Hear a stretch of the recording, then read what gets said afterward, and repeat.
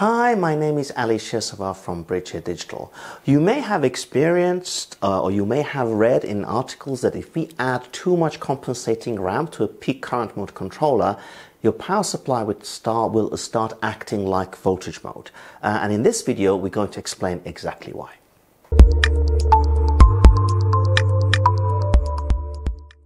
So for simplicity, let us just consider a case of a buck converter. I have drawn the topology here, and let us see what happens in voltage mode. In voltage mode, if you look at the plant frequency response, you will see that you have some PWM gain, then you have a resonant pole, and then a double pole, and then it starts rolling off at a rate of 40 dB per decade. For now, I'm ignoring the ESR of the capacitor. When it hits the ESR 0 of the capacitor, this actually flattens out to 20 dB per decade. But for simplicity, let's just ignore that for now. And then this resonant bump is as a result of this L and a C. And it happens at 1 over 2 pi the square root of LC. It's an LC filter. Depending on the Q, how much damping you have got, you will have a certain amount of resonance.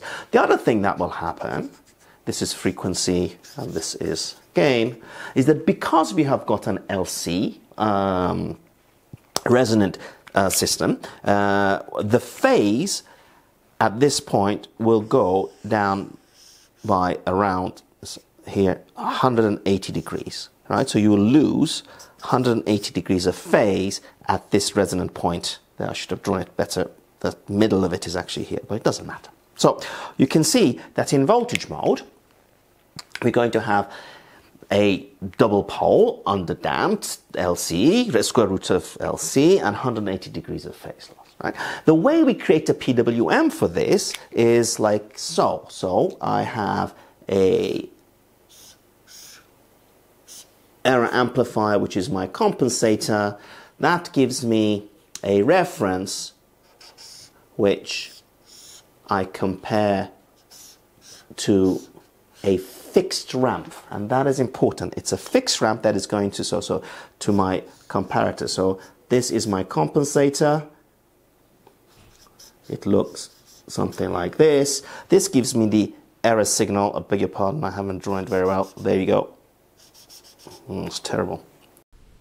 Okay, so I really messed up that drawing. So I have included a slide from our workshop notes. Here you can see that I have got my compensator. That will give me a reference. And this is the comparator. This is all inside of the PWM IC.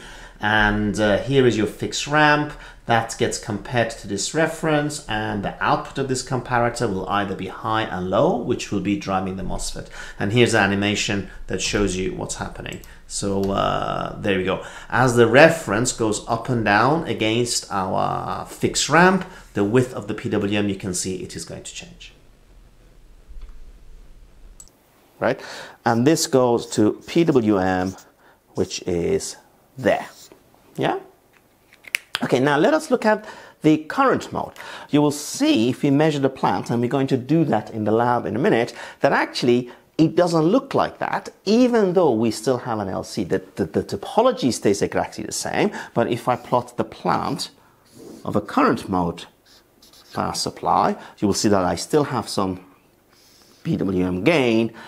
There is no resonant bump at all, and instead of going at 40 dB per decade, it goes at 20 dB per decade. It looks like the inductor actually is not in the picture. However, physically, it clearly is. So what is happening? If you look at the phase of that, also, that is frequency, that is gain, this is phase, you will see that at this point, the phase is actually going down only by 90 degrees, minus 90 degrees. So in a current mode controller, it looks like that the inductor is not there.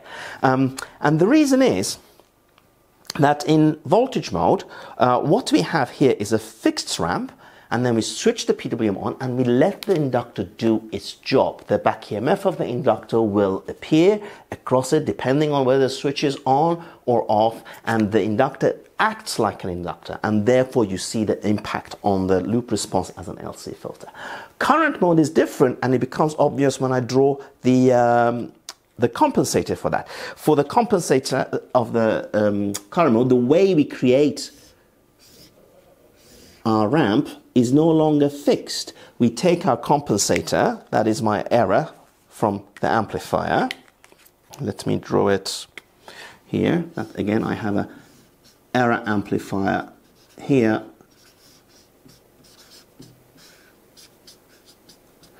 But this time, instead of comparing it to a fixed ramp, I am comparing it to the inductor current. That is how the current mode works. We are controlling the peak of the inductor current. So what does actually mean? In the voltage mode case, we allow the inductor to do its job. In the current mode case, we are fixing the current in the inductor. We are forcing it to be our reference value. For simplicity, let us say I am demanding an amp. Right, so this compensator here, in going to the comparator, by the way, the output of this is going to the PWM. It actually goes to a set reset flip-flop, but let us not get too confused about that. For simplicity, let's say I am demanding 1 amp. Yeah, it is being controlled at 1 amp, and this current is 1 amp. That's what the control loop is doing, and therefore the inductor is not forced to have 1 amp, and is not acting like an inductor anymore. It's acting like a 1 amp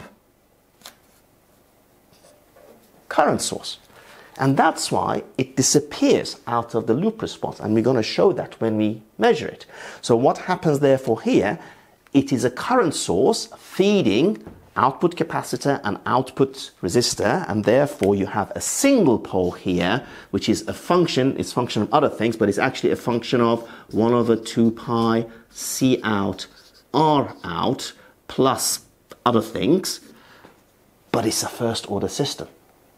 Okay, and you will see that, and of course you see it when you look at the loop response. Now, then we come along and say, well, we've got a problem with the slope compensation with subharmonic oscillation, and we're going to add a certain amount of compensating ramp. Okay, so let me just quickly draw that again so that I can explain what happens. So for the case of voltage mode, we had our error amplifier, which was the compensator.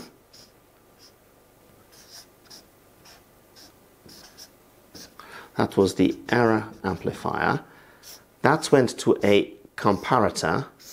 Output of the comparator went to PWM, and that got compared to a fixed ramp. In the case of the current mode, we still had an error amplifier with our compensator. Z2, Z1, Z2, Z1. This time it went to a comparator.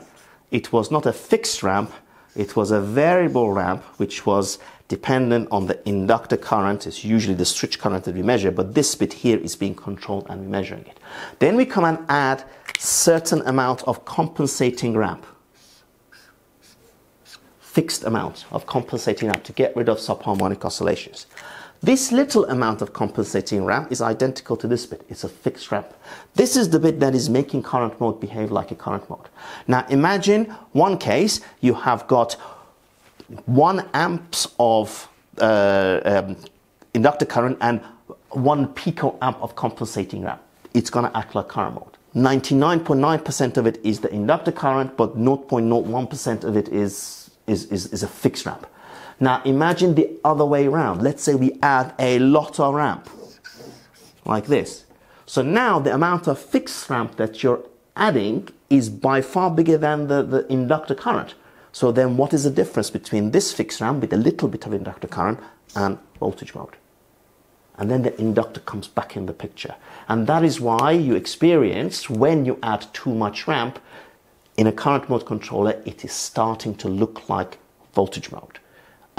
We're now going to go to the lab and we're going to show you the plant of the voltage mode with 40 dB roll-off and a resonant bump, and the plant of the current mode controller, which is going to be 20 dB roll-off with no bump, just to show that in current mode control, the inductor is not in the picture.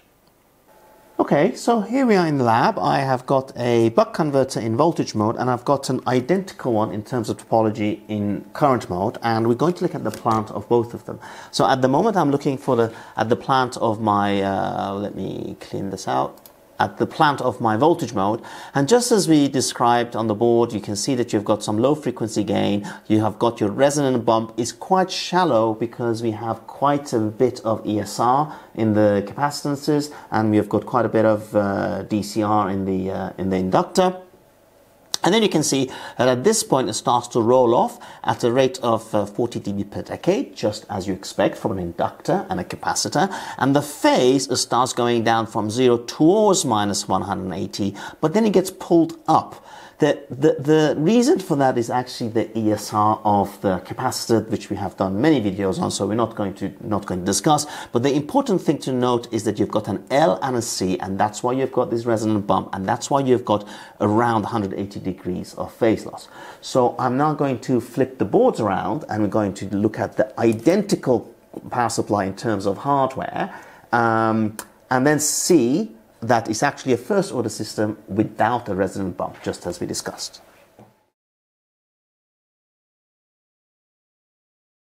I have now flipped the board, and now I have got a buck converter that is in current mode.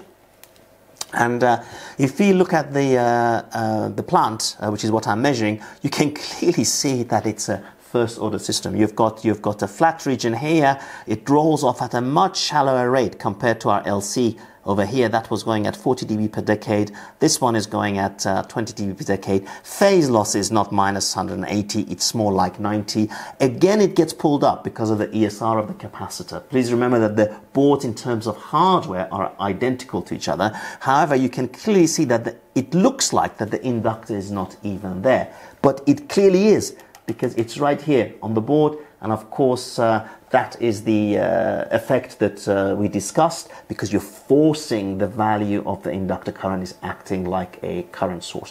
Please note that we are measuring at quite a low frequency, and if you're using an active load, often at low frequencies they don't perform very well, and that's why we are actually using a resistive load in order to make the measurement, to make it more accurate at lower frequencies. So I hope you enjoyed the video, and I hope to see you at one of our workshops.